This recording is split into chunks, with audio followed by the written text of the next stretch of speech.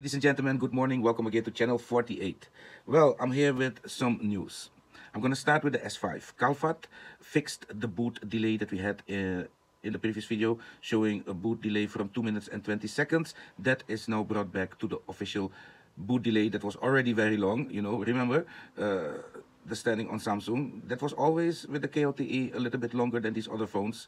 And that is now again the case. It's now back to original. That time that you had to wait originally is now as well the same for the Android 12 ROM. The Android 12 for the Samsung Galaxy S6 by Fake Manon was as well updated.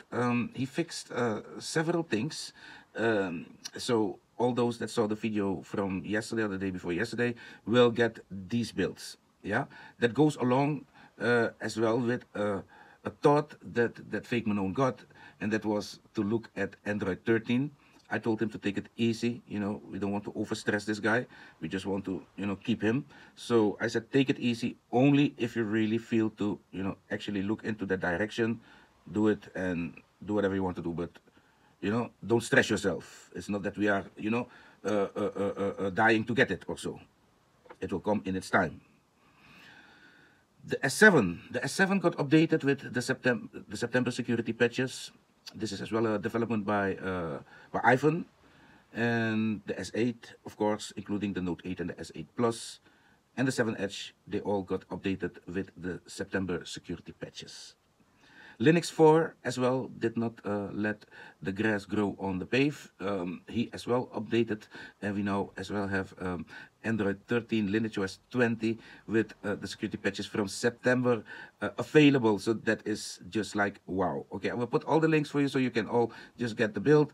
And the S10 users, by the way, in the S10 video that I showed, I said that after you installed the LineageOS recovery, you had to first copy the LineageOS recovery to the internal of the phone. That I want to correct, just the recovery, and then whenever you install the LineageOS recovery as an image by selecting as well recovery partition, you will have the LineageOS recovery, and then the ROM itself you should copy to a micro SD card that you then push into the phone, because from all the LineageOS recovery you can only select a SD card. I found out you cannot select the internal drive to grab a file or so. At least that was not possible in the S10 recovery.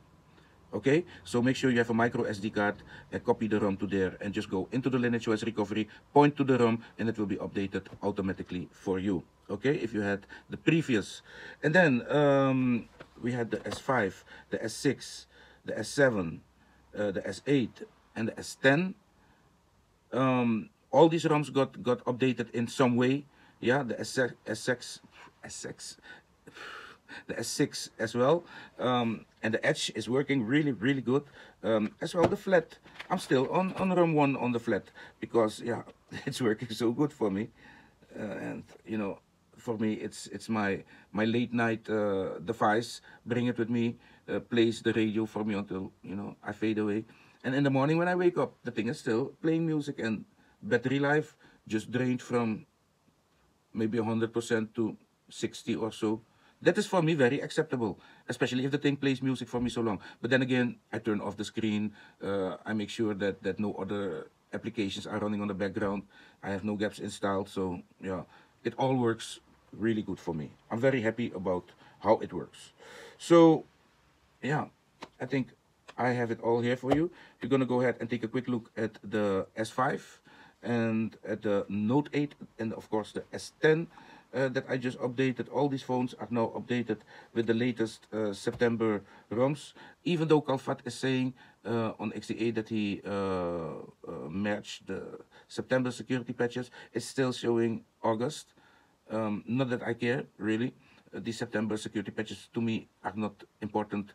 If we are only on the 7th or 8th of September. I mean, that is pure luxury that we're getting from Linux4 and from iPhone.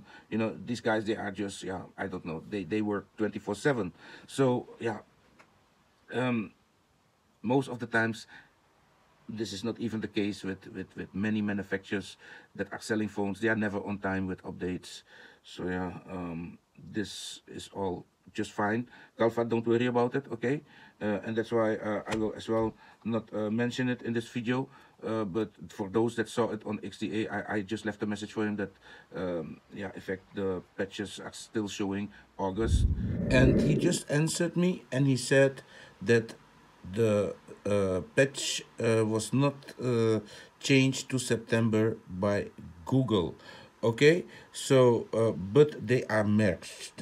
But the delay time is definitely fixed. No more 2 minutes and 20 seconds wait time before the thing starts booting. You know, the thing now boots as a real KLTE with the as well long boot delay that these phones have from original already. So yeah, that's it. Phone number 1, numero uno, the S5. This phone has development thanks to Mr. Calfat. If you could remember when you got your S5, then you will know that this is something very special that we are all looking at. Having this phone with its little 2% of battery. After all these years, the battery as well lost its capacity. So I will have to get new batteries because these projects go on. I as well have some other, I have the Neo and the 901, that's the Plus. The Neo has a development by official LineageOS. I don't think it's supported by Calfat, the Neo. Maybe that will still come one day, I don't know. But I have the Neo, I have the Plus. The Plus is on Android 9 Micro G. I thought it went off. We still have a stable 2% battery there, peeps. Stable as a rock. Okay, and there we go. And the boot delay should be gone now.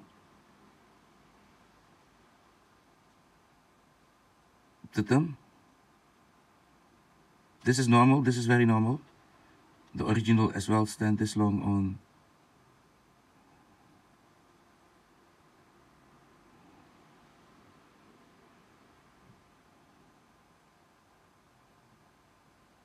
Yes, there we go.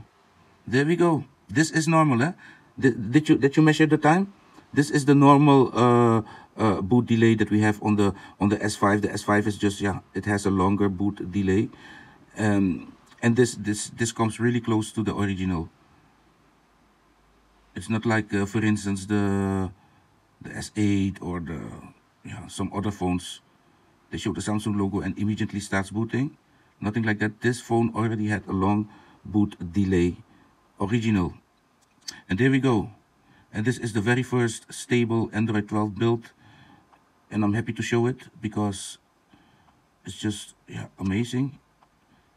You see, we can as well update LineageOS recovery. If you're going to use this recovery, you need a micro SD card. Other than I said in the previous video, help improve, but of course, you cannot skip that book. You cannot. And there we go. Right, so that is the S5 updated. So let's continue with the Note 8. Now I'm looking at my Note 8, peeps. This one was just updated as well. And here you can see September security patches. This was by iPhone. And I just did a clean install onto this €15 Note that has a broken Wi-Fi. Wi-Fi is not working, no Wi-Fi in this thing. You see that? I can only use it with a 4G internet card. And that's how I use this phone. I just put in my 4G card, and then if I want to bring this phone with me, but it's now just use it for making films and things like that. The S6, the G920F. I see that the user Fabo90, he had LineageOS 18 on his device. He tried to flash 19 and he did that without format data. So he only flashed advanced and it was hanging and it was not working for him.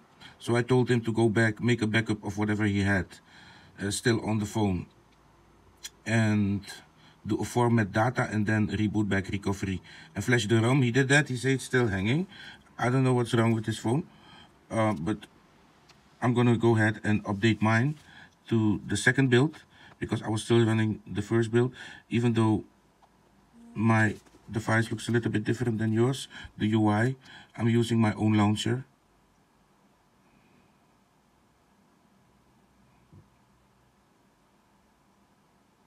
Okay, so we're gonna go into a recovery mode. You can see the Galaxy S6, very nice phone. When I got this phone, I bought this phone in a time when it was still very expensive. I bought it for 50 euros from some guy out of Roden. And the phone was turning off out of itself. And yeah, it was crazy. It was acting really, really crazy. He could not depend on it. So then I got it. I thought it must be something with the software from Samsung or so.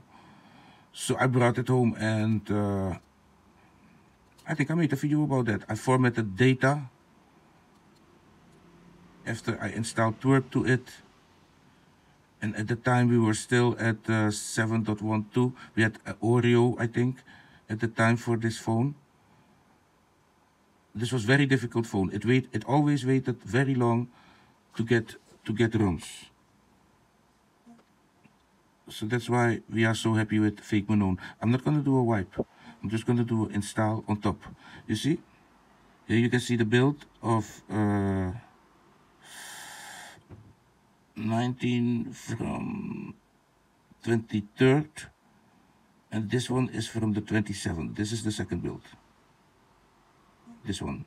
I'm just gonna install it on top of the LineageOS 19 that I already had. I did not install gaps, so I will not have no problems with the update. It will leave whatever was in data in data. That means the applications that I installed before will all still be there, because those were installed in the previous build, in build 1. Okay, and I must say that yeah, I was still on build 1 because yeah, it was working so good for me. I had no issues with it. I loved it. So let's see how the updated build will work. We have 56% of battery. But then I got this phone and I installed twerp to it. And I don't know. Suddenly it was fixed. It never turned off ever again. This phone looks in a brand new state. It's in mint state.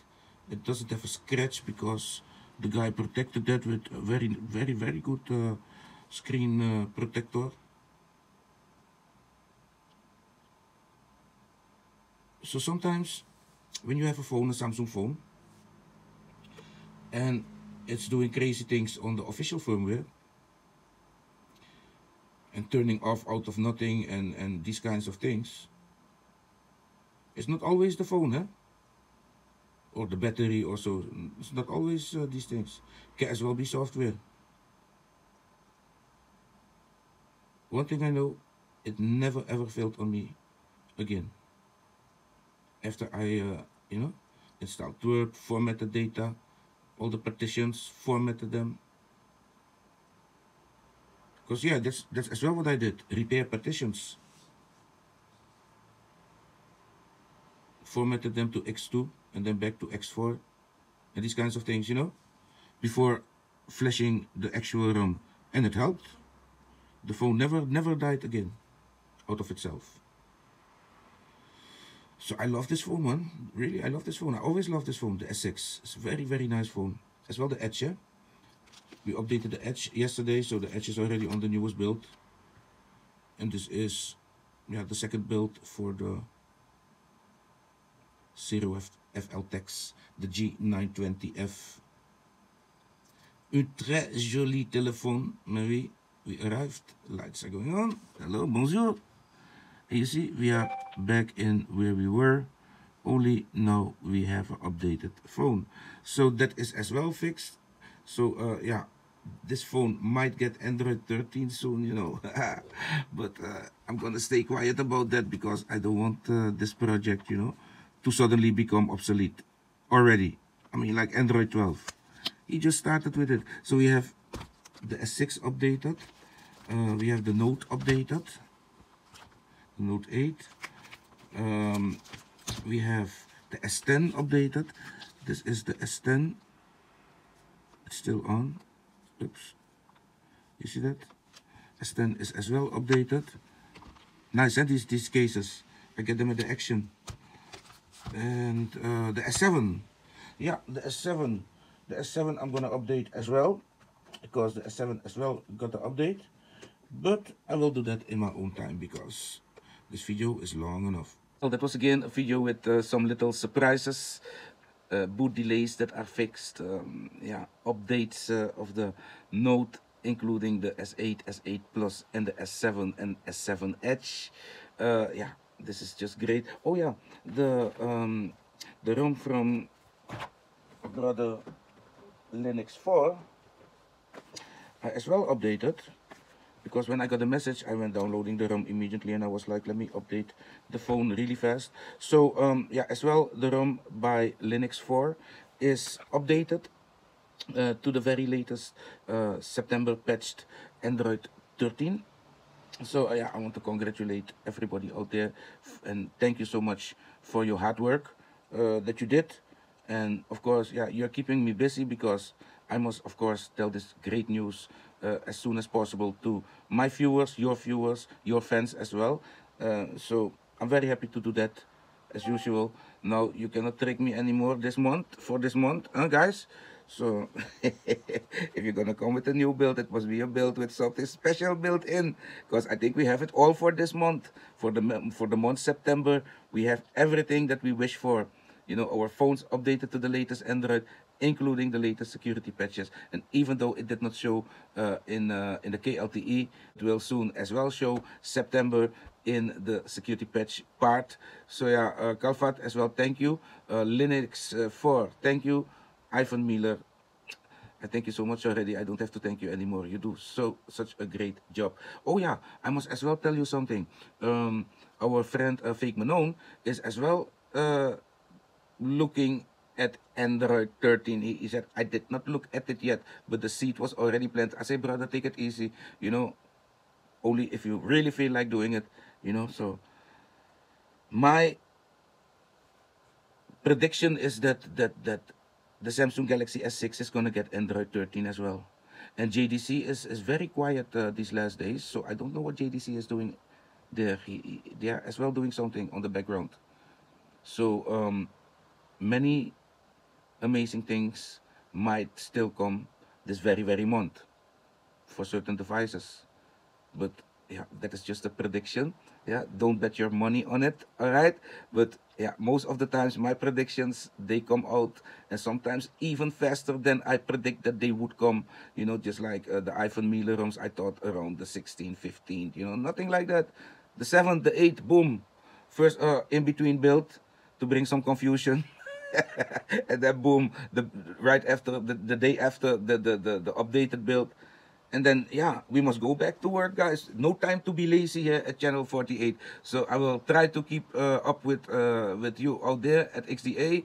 And then I want to thank you for watching. I want to thank, yeah, everybody there. Yeah, I'm not the Pope that I'm going to thank each and every one. But, you know, I have much love for you all. Yeah, more love than the Pope has for you. Honestly, I'm the Pope of the ROMs. Anyway, hey, I'm not going to make stupid jokes. Have a nice day.